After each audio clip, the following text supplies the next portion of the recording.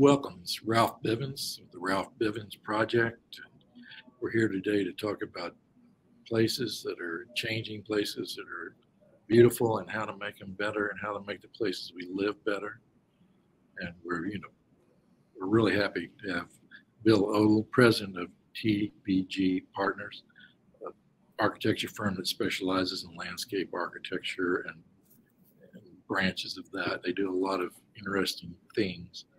And he, of course, he's been a leader in Houston for quite some time. Across Texas, their firm covers most of Texas.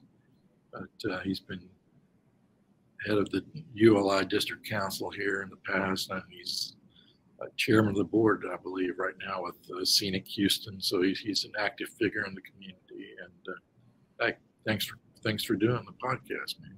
Well, I'm happy to be here. Thanks for inviting me. We have, his firm, TBG Partners, had a great thing. Don't usually do this, but I kind of, when I read it recently, I said, I love the self-description of his company.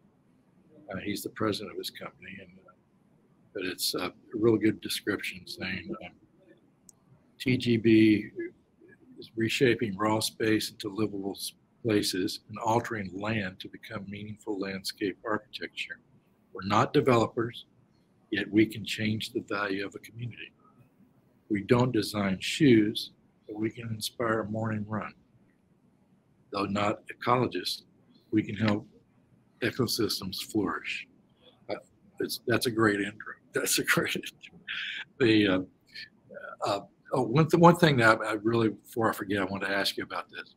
But we typically think of green space and parks and trails and outdoor places. But one thing that is kind of different that I've seen a lot of companies struggling with, a lot of developers trying to rethink this is spaces that are very, very urban, included in towers. I mean, how much more urban can you get? Such as the 47-story Brava residential tower that Hines recently completed in downtown Houston. You have the pool area, this other kind of outdoor park area. I think it's on the 44th floor or something, but really fantastic. Tell me a little bit, and there's others. I think you did the Thor project on Kirby Drive, Yep. But tell me a little bit about what you do when you try to create these kind of spaces in real urban environments.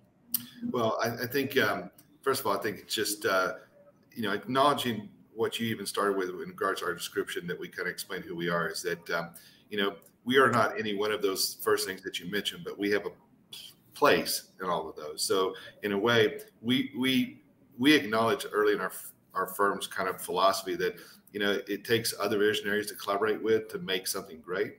And so when we do these projects that you just mentioned, these high density, high rise projects, first of all, the spaces, outdoor places that I think everybody acknowledges, but sometimes I say they acknowledge in regards to when you speak about them, it's like, oh yeah, but they don't just come out and just say, hey, did you walk down that sidewalk and how great was it? It's when they're walking on that sidewalk, they say how great that is.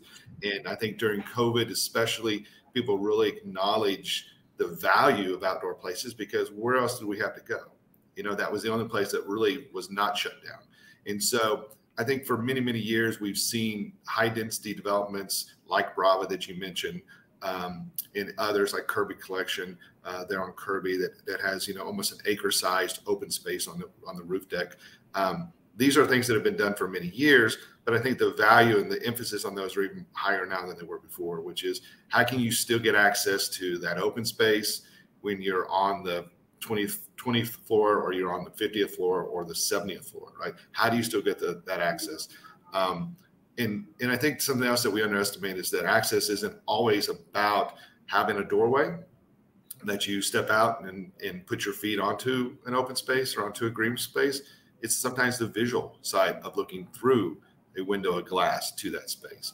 And, I'll shift a little bit in regards to taking it from a residential examples that residential office examples that you shared and take it to healthcare. We've done a lot of healthcare across the country, a lot of healthcare here locally, but we have worked a lot in the pediatrics, the children's hospitals. We did the first platinum certified children's hospital in Austin years ago with Dell, the Dell Children's Hospital there. We did Lady of the Lake Children's Hospital in Baton Rouge and one up in New York. We've done this for a long time. And it's interesting, this has been around for a long time, but the view, having the access of looking from a patient's room to the outdoor space is healing. It's been researched that it reduces the amount of medication needed by a patient by just having that access. And, for many, many decades, hospitals were just the opposite. If you had a window, you were lucky to look at a garage maybe, right? And so I think that has changed. So I think, I don't think that's been the active decision on why these open spaces are being put on more of the residential and office. But I think what we try to do is educate that the value is much bigger sometimes than even having access to it, because many times there's fear of, well, we can have this green space, but then we have to have, all this additional structural because we put people out there. And yes, we want access to some of those places, but I think just the value of having those green spaces at those places that are, not at the ground level, extremely valuable. We try to educate our clients. We feel happy just being able to see it. Absolutely. There's something that comes with that that's healing. I mean, truly healing. Another important thing you do, and it involves master plan communities, these large residential, well, they're mixed use actually, but they start off being residential, but communities that I know you do a lot of work in that area. What's new in the master plan community field? Yeah, I think what's new is what is old. And I mean that in regards to, parks and open spaces have always been something that people want, and especially within those master plan communities, which generally are out in green fields that are in spaces that are more in ETJ or on the outskirts of cities. And so they're created from the ground up, right? The density of homes is one thing, but I say this all the time, and the developers that we work with generally acknowledge this is why we work with them, is that if you or I drive into any neighborhood, any master plan community, and we see a house that we fall in love with, chances are that same exact house is in 20 other neighborhoods. So are we buying the house or are we buying the neighborhood?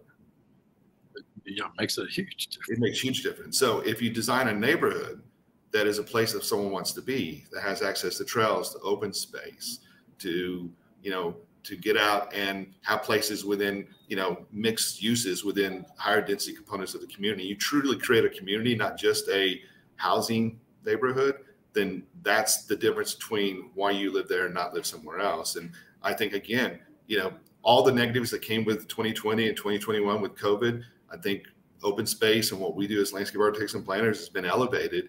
And I think as a profession, we continue to put the word out there that this is what we've been doing for decades, but this is something that I think we all as a human, society have really come to love and respect more than ever before. And something that someone was just telling me the other day, and it's so true. If you think 20, 30 years ago, those that were in their 50s and 60s, for them to be active in exercise was probably not necessarily as common as what you see today. I drive through my neighborhood. I look at my parents who are in their 70s. They're out walking. They're doing things that I guarantee their parents weren't doing at the rate that they're doing. So I think just as a society, the value of having access to those components is huge.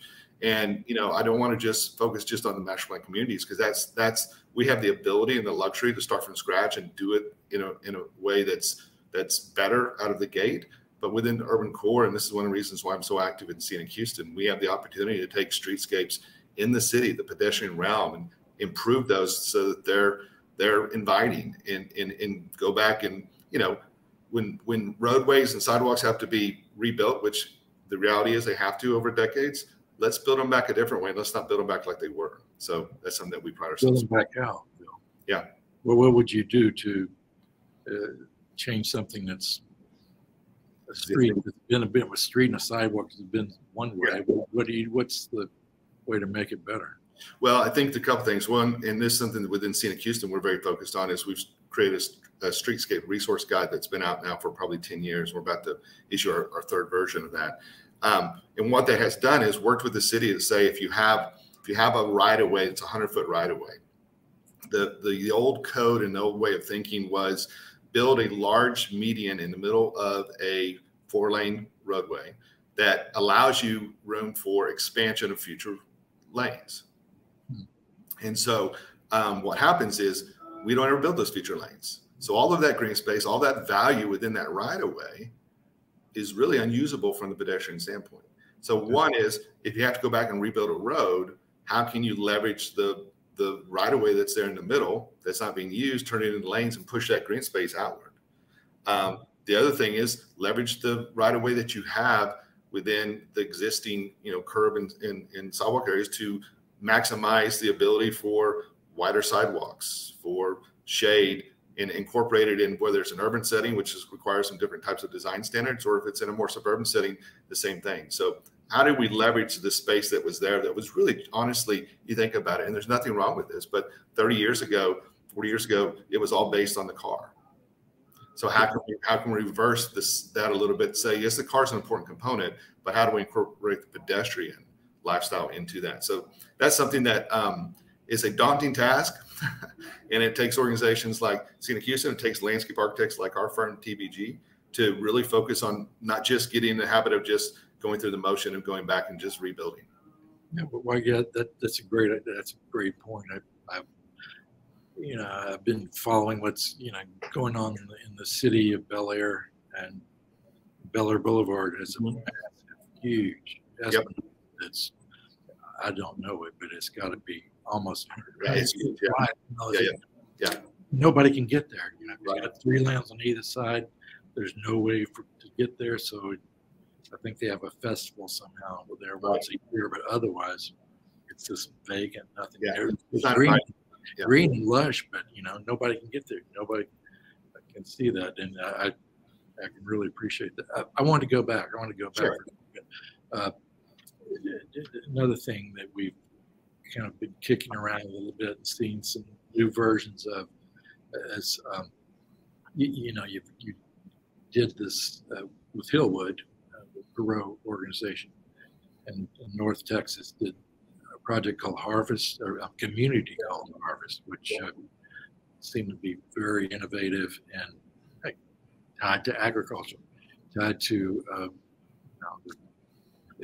the old school land use that we grew stuff, but making a master plan community with an agricultural theme. Can you tell me a little bit about that? Yeah, so Harvest was a project that we did many years ago that, in a way, was one of the first of its kind. And I'd say that we take pride that there's now several others. In fact, here even in Houston, we have a community that's very similar in structure, which is just, to your point, it's acknowledging that how can we incorporate the open space into an active use that generates something besides just, activity that we program for it. So, where you can have community gardens and you bring people out into yards. I know at Harvest, some of the builders were one of the options. Instead of saying in your backyard, you can do an outdoor kitchen. Well, you could also, we'll build you an outdoor garden. That was one of the options that some of the builders in North Texas were giving. So, acknowledging that, having the ability to grow your own produce in your own yard, but in your own community, and then also partner with the region. So one thing Harvest did years ago is they partnered with the food bank in North Texas, where that they, any of the vegetables and fruits and things of that sort that they were growing, they would then share with the food bank. They would share with, restaurants and things of that sort. And so it's another way to engage the community that's bigger than what may be perceived as your boundaries. And I think it just, again, it entices a different way of looking at options of where you may want to live. And I say it again, the homes in Harvest are no real different than any homes in the other community, but the community itself, the open space and what can be done there is different. And so, yeah, that's a concept that, again, we're proud to have worked on, one of the very first in the country. And again, I think success shows when it gets duplicated. That's a good thing. Yeah, but we'll see. I've seen some newer concepts coming out lately, and I can't really figure out exactly what the vision is. Wellness sort of and everything. Yeah. But when you try to dig down and say, what is this going to look like? Right. I'm waiting to see. Well, to see how it comes out of the ground. You know? Well, and I'll speak to that for 1 second. I think that this is something that we believe as designers and what we do is that if you're not authentic in your process, not authentic in the intent, then you can quickly get into a concept. And this happens a lot when you create something that's successful. It becomes a checklist of like, okay, we gave you this, we gave you that. But if it's not truly authentic and incorporated into the foundational components of a community, then you can have failure, even though you can have the garden or even though you can have the farm. So, and I'm not saying that any of those are failing, but you can. That's a trap. Yeah, you can fall into that quickly. We've all seen it happen. So, yeah, it's that's something that can happen. And I guess real quickly, but I you remember reading about your project that you were involved in, the Robbins Landing, which is Habitat for Humanity, affordable housing, but yet taking it's not just scattered housing, poked around. It's actual taking the concepts that you use with master plan communities and having structure and planning on where different elements besides the houses go, et cetera. Tell us a little bit about Robbins Landing and your work with.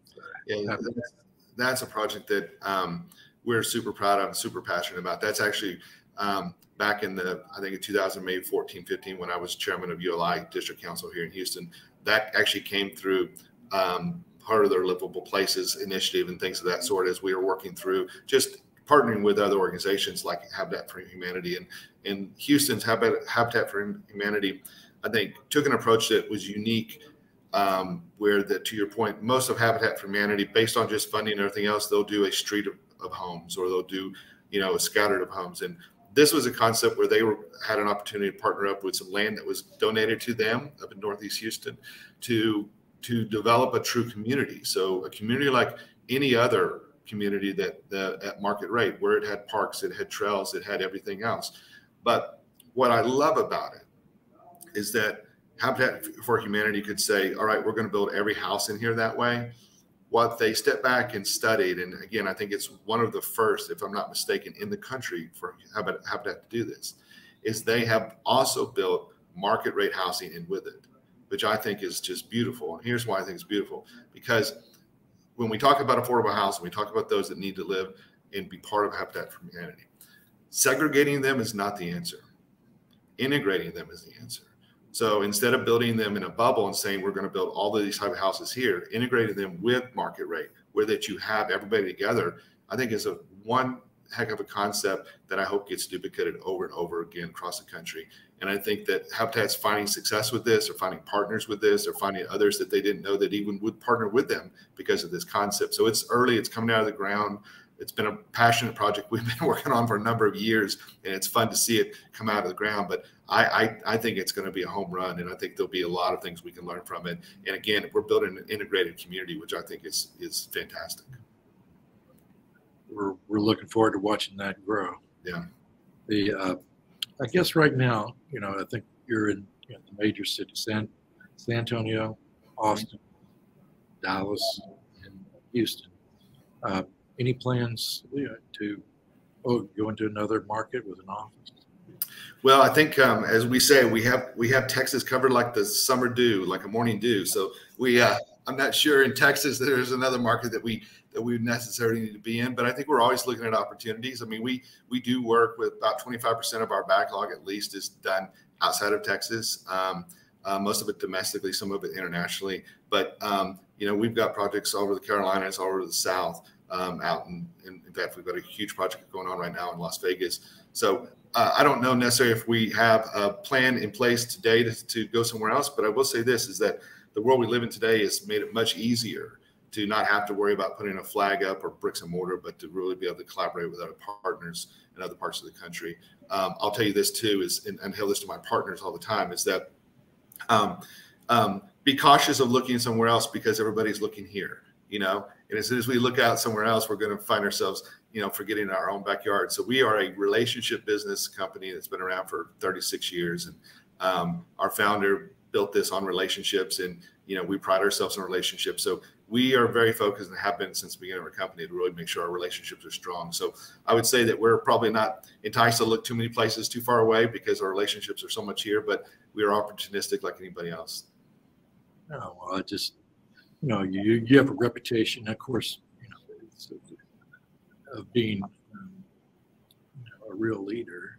It's obvious, when you're chosen to be head of the district council of the Urban Land Institute, president or chairman of Scenic Houston, and then president of your company, that you have some leadership gifts, and you probably have some philosophy and things that you rely on as you lead people, lead organizations. Yeah, absolutely. No, it's important to me. I think one is we value, and I value and I've been taught from this from a very early age that it's about relationships. It's about being authentic. It's about being who you are. And I believe and have always been taught from a young age to treat others like you want to be treated. I think that's ultimately a culture we have in our company. And when you go in and get involved in anything, nonprofits, for instance, and I'm involved in a lot of nonprofits, is do it because you want to get engaged. Don't do it because you want a resume. I say it all the time. If to our team all the time, if you are part of any sort of organization that's outside of work, do it only if you want to get engaged. Don't do it just because you just feel as though you have to show up just because.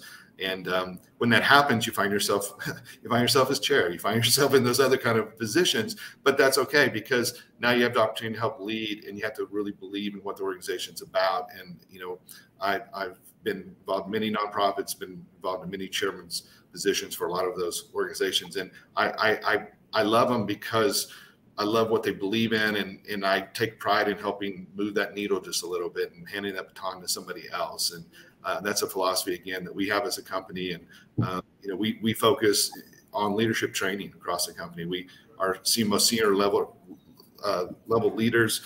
We have a traineeship program that they work with. They have a mentor they work with, a coach. We have leadership retreats that we have at all of our different levels, from staff all the way to our principal level every year, where we have a leadership consultant come in and really help everybody learn to just be better leaders and, be leaders of people. And I would love to say that everybody's born to be a leader, and that's not true, but everybody can be taught traits on how to be a better leader. And that's something that I think if you are open enough to acknowledge that you need to be a better leader, then you'll be a better leader. If you don't acknowledge that, then it's really hard to be a better leader. So that's something I think at our firm that's, again, a foundational piece of our culture, and something that as we go for the next several generations, I think it's something that will always be part of our foundation. But if they're for a younger person that's just developing their career and everything, what kind of, and they think, well, I may have some leadership skills. Yeah. School. What kind of advice would you give? I get asked that question a lot. I always say, find something that you have an interest in, and be inquisitive about it. That's something that we literally, when we hire individuals, we look for folks that are inquisitive.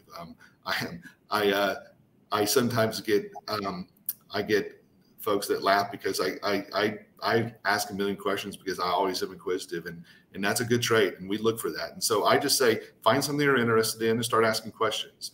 And if it's something that you want to know more and more about, then raise your hand and get involved. And it's that simple. It really is not any harder than that. But if you just go out and feel like you have to jump into something with no interest, don't ask any questions, you're not inquisitive, even if you get involved, you're not going to be fulfilled. And I believe, and I lead at TBG this way, that we're only as good as the person to our right and to our left. And at the end of the day, if you are not moving towards something that you're passionate about and fulfilled, then you're not going to be at your best. So, and you and I both know this, Ralph, at a young age, we are passionate about one thing. And I promise you, at the age that we're at, it's a different thing, right? And so it doesn't ever end. You have to keep asking those questions and finding those things. Right.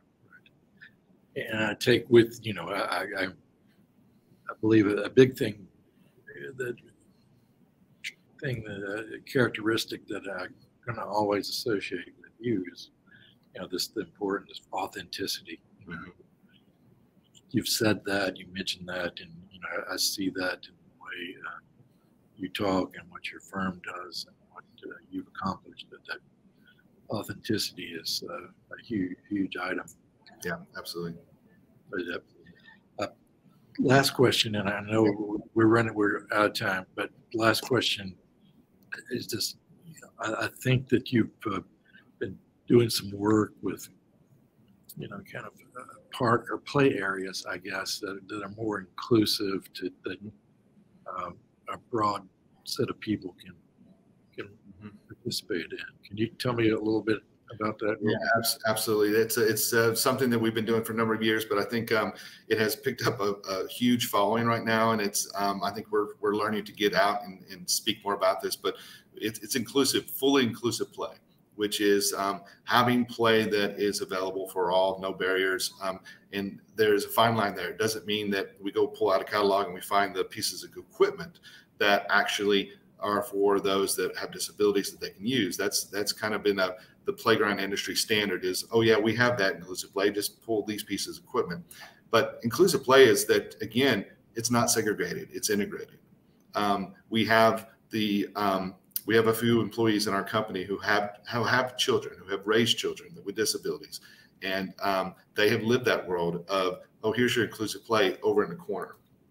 And that's not truly helping their children. And so we have really made a huge focus of making sure that everything that we're doing, that we're always thinking of that, where we have a client that says we want to be really, really focused on full inclusive play. We just make sure that is an integrated play within, yes, we may have more inclusive components, but it's going to be inclusive at all levels, not just at a level of need that may be on their list, but a truly integrated design. And we have just recently won some wonderful projects in Austin and in North Texas that are fantastic opportunities to just show this as an example. And so it's something that I think we're very proud of right now and very passionate about. That's a wonderful thing for those children. Yeah, absolutely.